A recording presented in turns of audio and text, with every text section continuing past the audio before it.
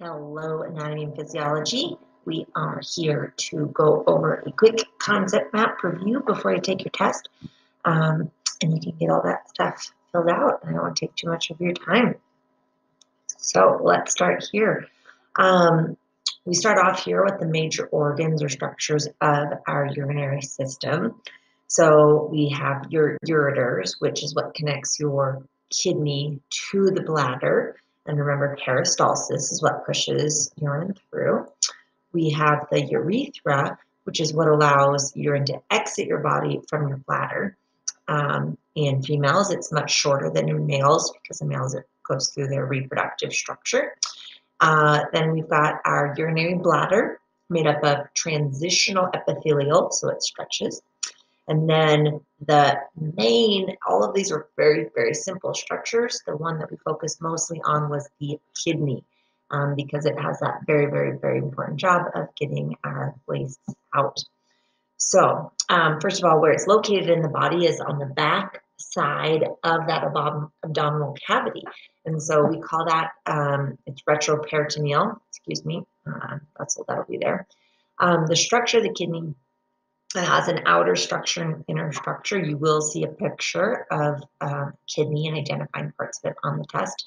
The cortex is that outer layer, and although we looked at a juxtamedullary kidney, ones that fall in the medulla, most nephrons are actually in the cortex, the outer portion of it, where all of those blood vessels are on the outside.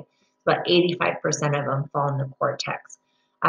The other 15% are in the medulla, which is the inner portion. It has the pyramids, and then those sections that drain the urine that's collected, which is the renal pelvis. Not very much for you to know on the renal pelvis. So as I said, the location of your kidney in the body is it's retroperitoneal, meaning it's towards the back side of the abdomen. And our basic unit of structure and function of the kidney is the nephron. The nephron, that's the thing that does all of our filtering for us. All right, so then, and we'll get more into the nephron here below. Jumping over to our functions of the urinary system, it excretes waste, okay? In particular, nitrogenous waste, which are waste that contain nitrogen that are toxic to our body. So those things that you would expect to find in normal, healthy urine would be ammonia, urea, uric acid, and creatine. Those are all byproducts of our natural body's metabolism. We need to get rid of them because they're toxic to our body. So our nephrons filter that out. So the other things that it does for us is osmoregulation, meaning regulating our water content in our body. So if we have too much water, we urinate out more, and your urine will be more diluted. Or if you haven't had a lot of water to drink, your body's going to conserve water, and so you'll urinate less water out.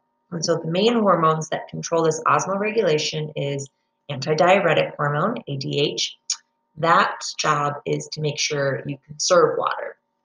So if something is inhibiting ADH, like caffeine or alcohol, you're going to urinate more often.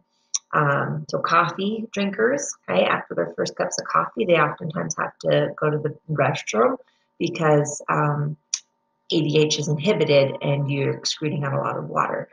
So if you're a coffee drinker, you need to drink lots of water. Same deal with alcohol, and that causes dehydration and hangovers because alcohol inhibits ADH. All right, the other hormone is aldosterone, which is part of that renin-angiotensin II system. Not important, you know those details, but do know that aldosterone encourages sodium reabsorption, so your salt. Now, water tends to follow salt, so when you absorb sodium, you also then in turn absorb some more water, and so that all comes back to this osmoregulation. It also is really important for your electrolyte balance, so salt, right? And so making sure that we excrete out excess salts, but also absorb in those that are we're lacking, right? And then finally, pH regulation, which we'll get into here on the next slide. So regulating your pH is really important, and we didn't talk very much about buffers. We wrote it down on one of the slides, but the main buffer that buffers the acid in our bloodstream, we know as bicarbonate. That's that H3O that we've been writing down recently. So bicarbonate, its job is to attach to loose hydrogen ions, and it neutralizes them. And it's really good at keeping pHs nice and stable.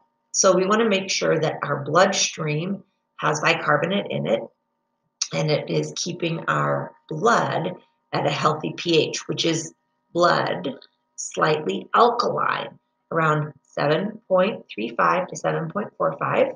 That wouldn't be a terrible thing to write down, okay?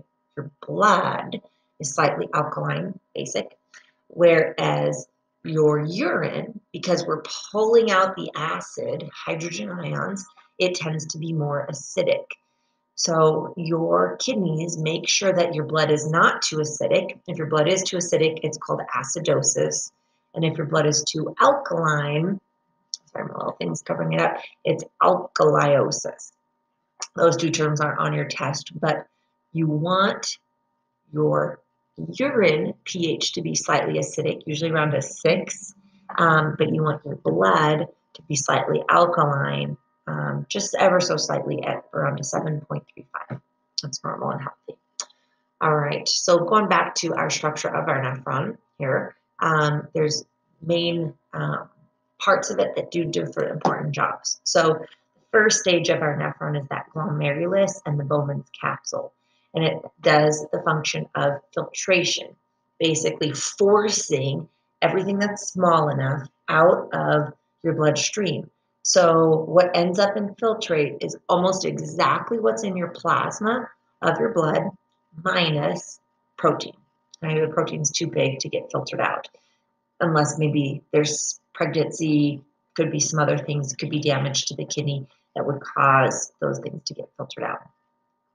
Then you have the proximal collecting tubule that's closer to the Bowman's capsule. This is where reabsorption happens. So your bloodstream is going to take out all the good stuff that you filtered out, amino acids, glucose. The good stuff goes back in during reabsorption. And then the distal collecting tubule is secretion. So your bloodstream, like drugs and toxins that maybe didn't get filtered out, they get secreted out. Excess water or maybe salts or some things like that will get secreted. And when I'm talking about secretion, I'm talking about out of blood into the nephron. And reabsorption is where we're talking about the blood, like what's reabsorbing, it's the bloodstream is reabsorbing, what's secreting, the bloodstream is secreting, just to be clear there. All right, and then the last part there is the loop of Henle that dips down, and the main point here is that this is where water gets reabsorbed into your bloodstream. It's nice and long so we can conserve as much water as possible because water tends to follow salt just naturally. That's all for our very quick review. I'm going to post an additional video from Crash Course that's just around 10 minutes. It's a great, just like a summation of a lot of this stuff. Might be really helpful to watch right before your test. Make sure you have all your homework done before you take your test. Every single question you've seen before if you've done your homework. So there shouldn't be very many surprises there, or at least like a form of a question. I might have changed the format slightly, but that would be about it. The most important ones probably are the ones that there was ones that said like recap, right, of your information. And then of course, as always, the practice quiz and review. Good luck. Make sure and submit your test before 5 p.m. In order to make sure that it gets scored. And to access your test, you need to go to your school email account, which I've linked information on how to log in, just your regular ID and password. So nothing special there. All right, you guys, good luck. Message me with any questions, comments, or concerns. And I'll be posting later today our end of the year schedule.